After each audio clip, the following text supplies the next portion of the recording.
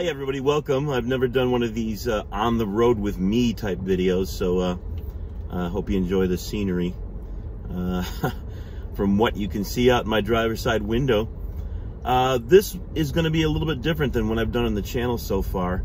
I'm thinking about a little bit of a story time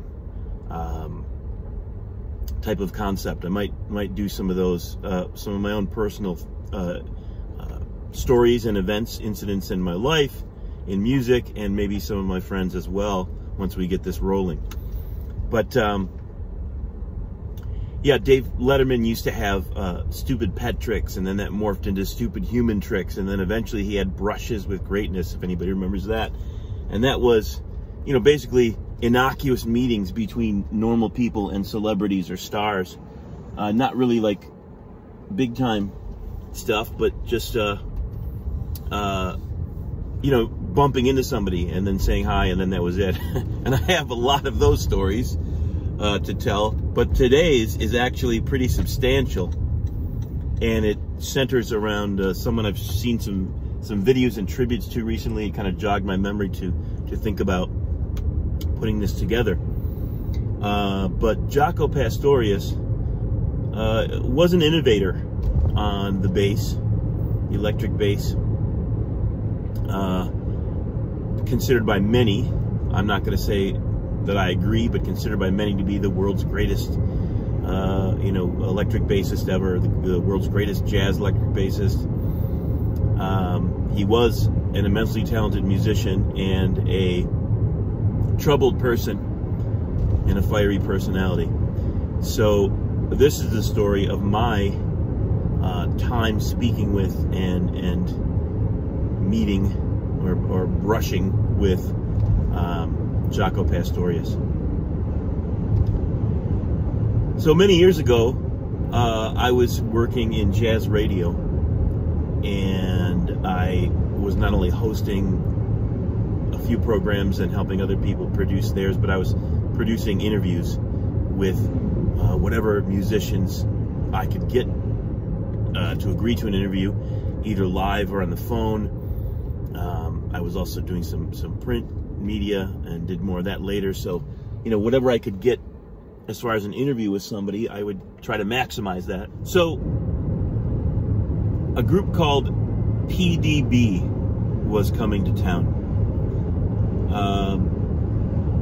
Jaco Pastorius, Kenwood Denard, and Hiram Bullock. Hiram Bullock was actually, interestingly enough, David Letterman's guitar player at one time. Kenwood Denard had played with a bunch of different fusion groups, was well known in that genre of music, and especially by drummers, because, you know, he's an amazing drummer. Played with Brand X, where I first heard him.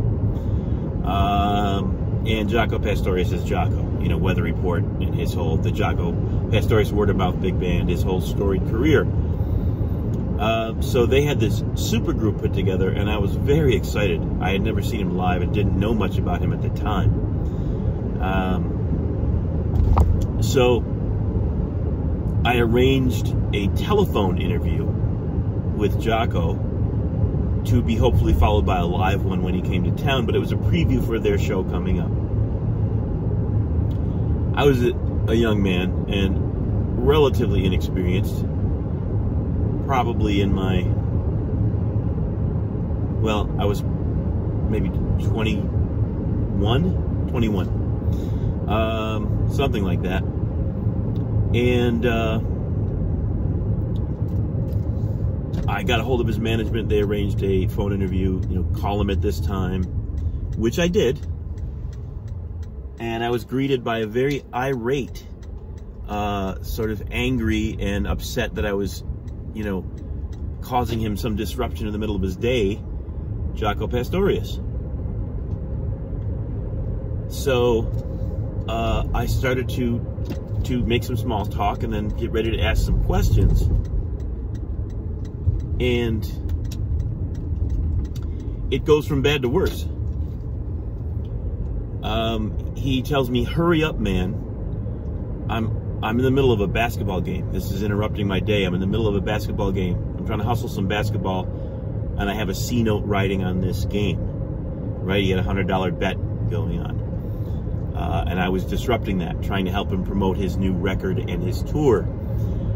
So I started to ask him some questions, and all of the answers are, you know, flat, yes, no, or just snide. And it starts to degenerate into just raw, vile vulgarity.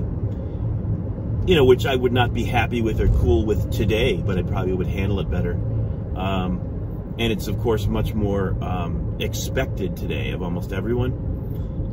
But back then, there was no way I could even consider using almost anything he said on the radio.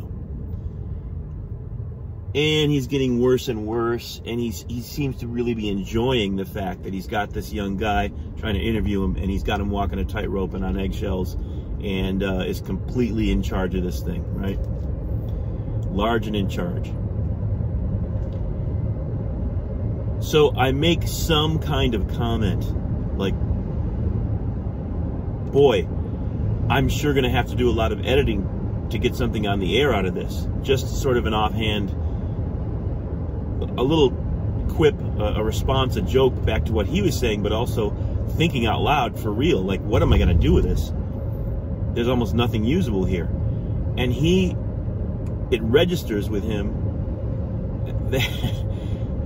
that it's not live, and he's not holding me hostage on the air, which is what he really was relishing in the fact, apparently. I mean, I know I'm ascribing motive to the dude, but this is what it seemed like to me, and I was the guy in the hot seat. And as soon as I said, I'm going to sure have to do some editing here, he went ballistic. Just a stream of consciousness, F-bombs of this, that, and the other thing. And MNFer, you call me back when this interview is live. Do you hear me? L-I-V-E live. You bleeping and bleep bleep. Click. That was the end of it. I was so distraught. This was a great musician who I, at that time, you know, looked up to and was just sort of in awe of his reputation, his career, and his music. And he had just, you know, dumped all over me.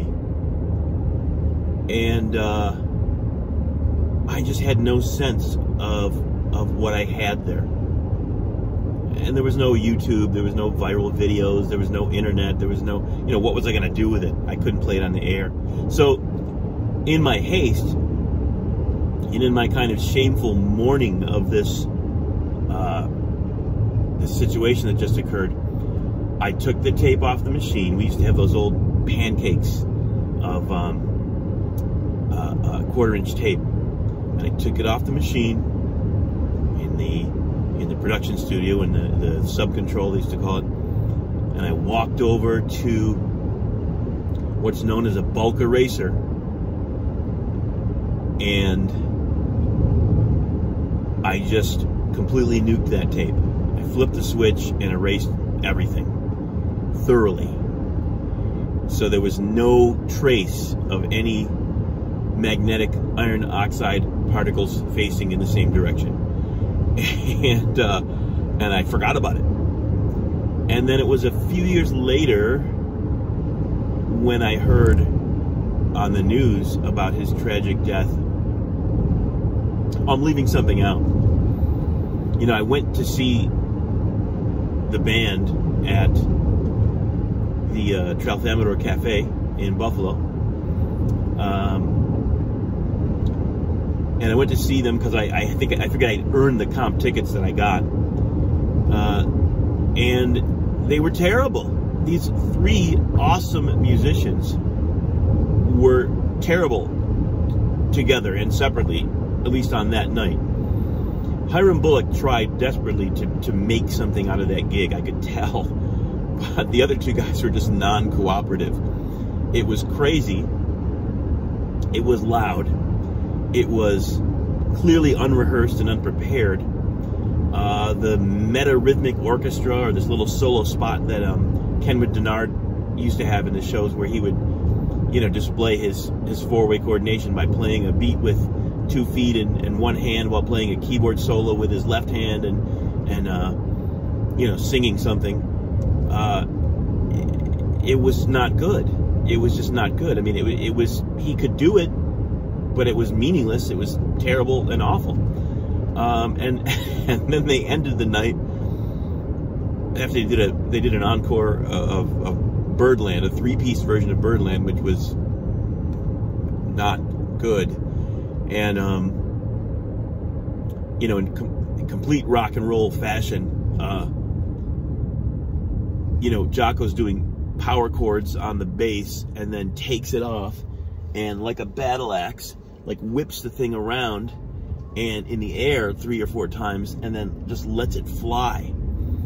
And Kenwood Denard had a rack of amps and a monitor set up on his right, and he ducks just in time for this thing to miss his head and crash into the amp stack. And like, that was the end of the show. So I knew then I wasn't crazy, and it wasn't me, and it wasn't like just a Twilight Zone experience. This guy really was nuts, and he was displaying that. And that was good that I figured that out, because I had considered, there was a time when he was sitting there alone, and I considered going up to say hi and or confronting him about the insane situation that I had gone through with him. And it reminded me of that later. It reminded me of that George Costanza episode of Seinfeld where he's got the sweater with the chocolate sauce dumped all over it, and he's saved it up for years to go talk to the girl, and then he just chickens out. You know, I said, you know what, I'm not going to do that. And it was good, because who knows what would have happened. He was really unbalanced.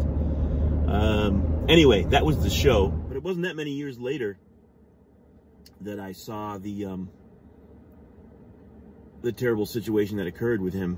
And it was shocking, but at the same time, it wasn't surprising that he had been trying to break into some place in Florida, and security guards or local, somebody wound up beating him to death. And as I looked more into Jaco's history, which I didn't know about at the time, you know, that he had several meltdowns on stage, and he had a major drug problem, and it had caused mental issues, and, you know, he had to bail out of a Playboy Jazz Festival performance that wasn't going well.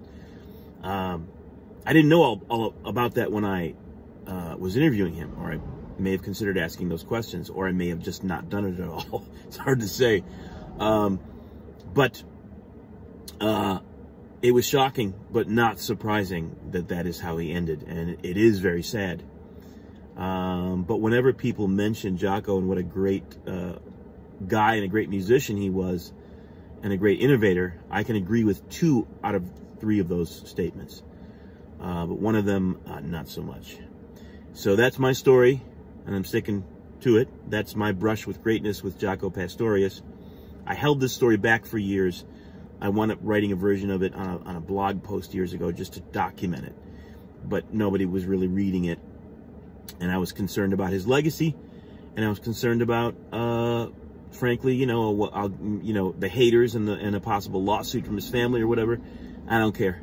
It's time to have, you know, some truth be told about some of these situations. As we're talking, you know, 40 years ago, so I don't know, something like that, a long time ago. And before this episode is lost to the dustbin of history, I figured I'd better document it. So there's my story about Jaco Pastorius and my meeting him and not meeting him and being thankful for it. See you next time.